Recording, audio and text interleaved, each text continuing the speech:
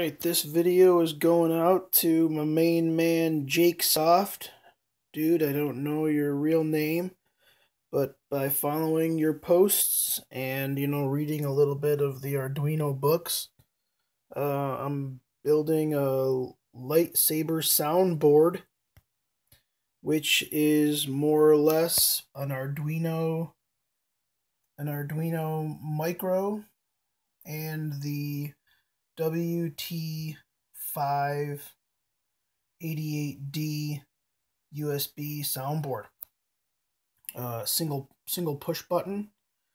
There's the lightsaber that it will all fit into. I like the button on the bottom so that when you actually battle with it, you don't hit the button by accident. I found that hitting the button by accident actually happens a lot. This is the 2-watt 8-ohm mini speaker, 24 millimeter diameter. Bunch of other speakers that I was playing with.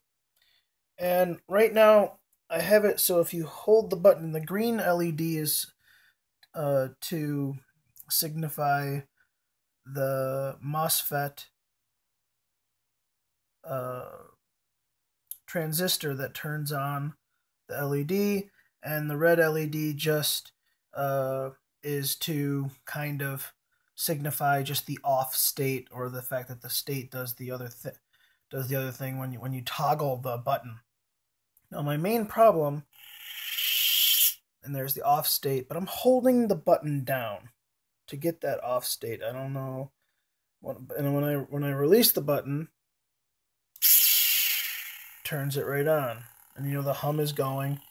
And when I loaded my sound files onto the sound module, what I did was I loaded the on sound and the off sound and any other sound, but I always followed it with like a minute of hum, because I noticed it didn't take any more space on the chip.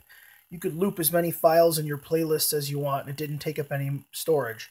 They're basically just pointers, much like how video editing software works. You can your project doesn't get any bigger. It's just the size of the video clip, no matter how many times you reference that video in the project. So now when you push the button, it turns it off.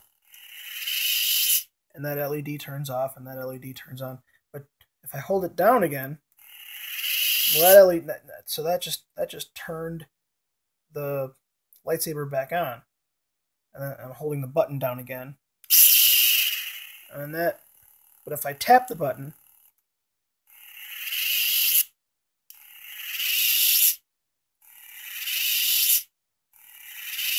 it's just running the off sound over and over again.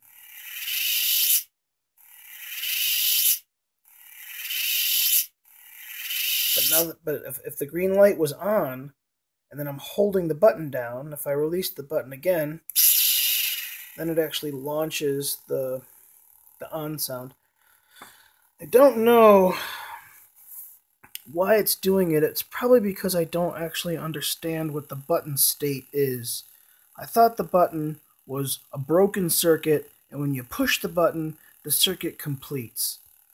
Which would mean that right now the button is in a low state. When I push the button, it's in a high state, so that when I release it, it's back to a low state. I think I might have that backwards. I don't know. When the sound module was in button mode, everything worked. The shaker sensor worked, and I could shake it and it would go rrr, rrr, rrr, rrr. Now, without even getting the one button working, I don't know if I'll get the shaker sensor to do anything.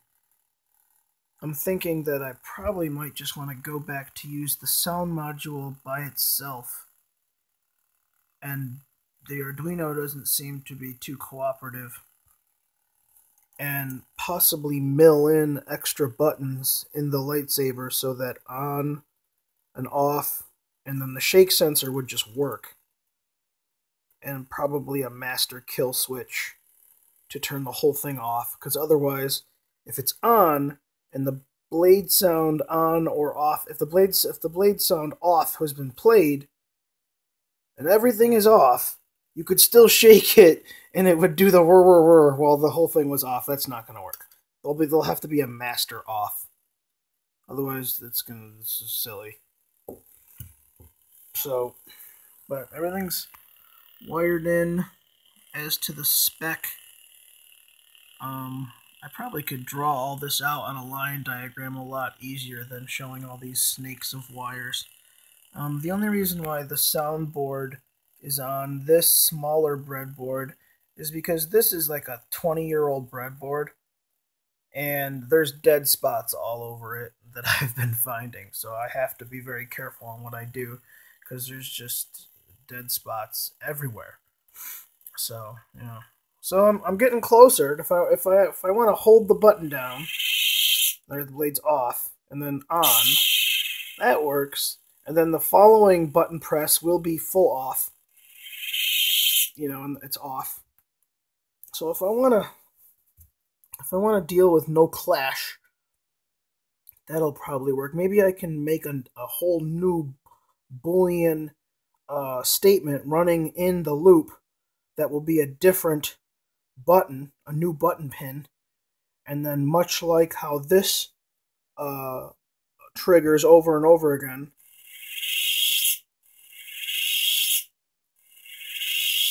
maybe the shake sensor will have a similar reaction.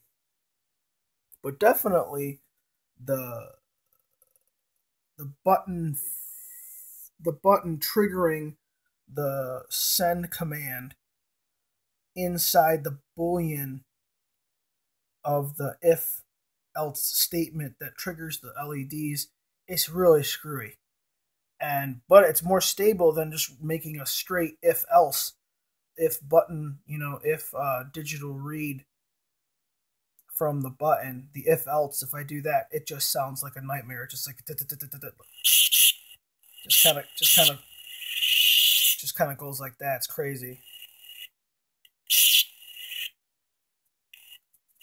Just does that. It's really nuts. I don't know why it does that.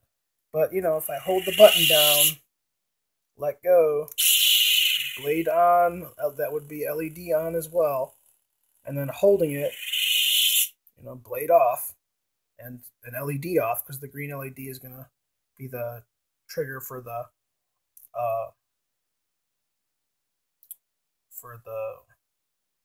data signal for the MOSFET. So that should trigger that should complete the circuit that'll be for the separate driver for that LED. And then, of course, you know, when that green LED is on, there we go, the MOSFET should get the trigger and close down that circuit. And so that it'll drive the LED with the proper current and voltage. So I'll post my code that signifies what this is actually happening. I'm sure smarter people will be able to almost tell what's happening just by demonstrating how it all works. This little speaker, boy, it's the extra bass speaker, and when you put a little bit of funnel, a little cup on this, I mean, that gets nice and deep. So I'll have to add something to that to make it deep.